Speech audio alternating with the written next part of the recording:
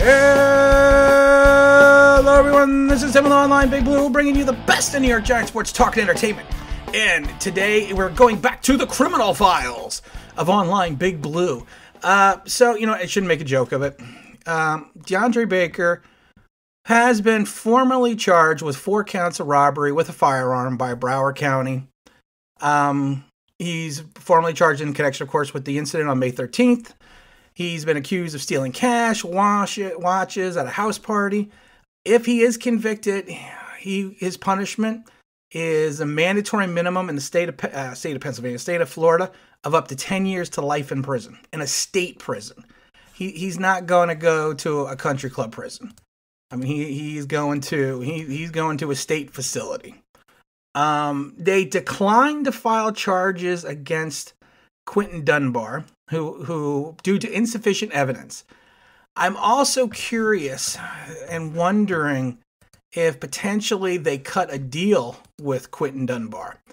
That is one of my other questions. Did they cut a deal with Quentin Dunbar to prosecute against or testify against Deandre Baker? Now that's all just speculation. But for him to now be formally charged, I mean, he's facing up to 10 years to life in a state prison. So, from a baseball, I don't know what sport I'm talking about because I'm so flustered by this today. From a football perspective, we're not seeing Deandre Baker on the field this year for the New York Giants. There's just no way around it. I mean, he's done. I mean, he's finished with the team. And for him to be charged, it seems that everything that his attorney told us, probably isn't true.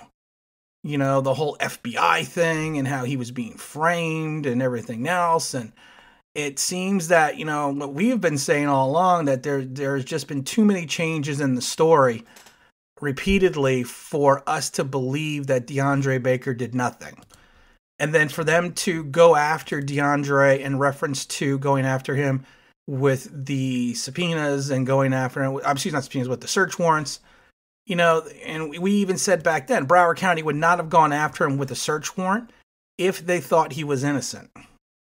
If he was working directly with the federal government and if he was working directly with the police department. So, I mean, it's a shame. I don't think just his NFL career is over. I think his Giant career is over. And it's a perspective from, it's a cautionary tale that you need to watch out who you hang out with, where you go in the off season. And we've seen this too many times just in sports in general, not just with the Giants, that someone with the talent that Deandre has at this point in time potentially could be seeing himself in prison for the next X amount of years. And I love it when people are like, wow, he's got to be innocent. He's got to be innocent. Well, at this point in time, it looks like he's, I'm not saying that he is guilty. Trust me, I am not saying that he is guilty right now. But I am saying that it's very interesting that this is happening now and that Deandre's probably going away for a while. I mean, we hope he's not. I mean, I don't want anyone to go to jail. But of course, if you did commit a crime and you did commit armed robbery, you probably have to go to jail for that.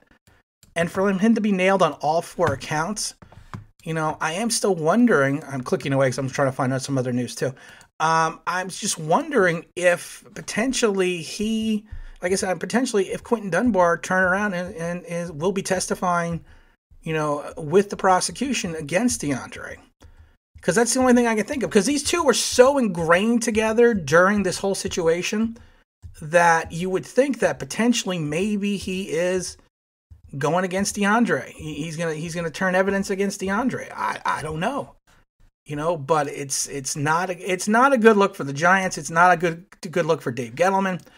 It's not a good look for the organization in general. I don't want to talk about what replacements we could bring at this point in time, only because of the fact that we are talking about a young man who is potentially going to jail for 10 years and beyond.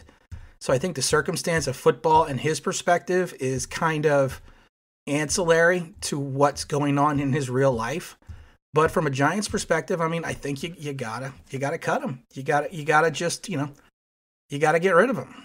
I mean, it's sad to say, but I think that's the perspective that we need to take on this. And like I said, football right now to DeAndre is secondary. To the Giants, yes, they already kind of knew they were probably going to be an extended period of time without DeAndre. But like I said, it just makes it a worse situation for the team. It makes it a worse situation from Dave Gettleman.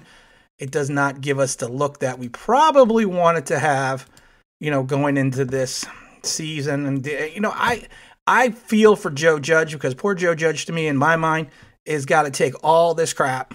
Every day it's something different with the Giants. And this is probably not what he signed up for when he signed up to be the Giants head coach. So, what? That's a stupid statement. Of course, this is not what he signed up for when he wanted to be the Giants head coach. That was a stupid statement. But, I can't even say it comes with the territory. But like I said, Joe is a smart guy. I have a feeling that he's going to figure out a way to make things work. We can always scan the waiver wire. We don't know who's going to be waived later coming up in training camp, at the end of training camp. So there could be some guys on the market that we could potentially go after. But like I said, I just don't see it, and I feel bad for DeAndre. I feel bad for his family. You reach the pinnacle of an NFL career, and then you do something like this. So I don't know. Like I said, we'll see what happens. Well, we can only hope that the situation for DeAndre takes care of itself. And like I said, that we are not looking at this from a football perspective. I think that would be selfish. We need to look at this from a perspective of the guy that's going to have to deal with potentially going to prison and losing his entire NFL career. And more than likely, the Giants are going to void his contract. The Player Association will file agreements. He'll probably get a small settlement. He might not have to pay back some of his bonus, but that's probably what's going to happen. So again, this is Tim with Online Big Blue, bringing you the best of New York Giants sports, talk, and entertainment. And as always, when we have something like this, we do not close out with the music, because this is not a day to play music. So again, this is Tim with Online Big Blue, bringing you the best of New York Giants sports, talk, and entertainment. And as always, if you could subscribe, you could ring the bell. That would be awesome.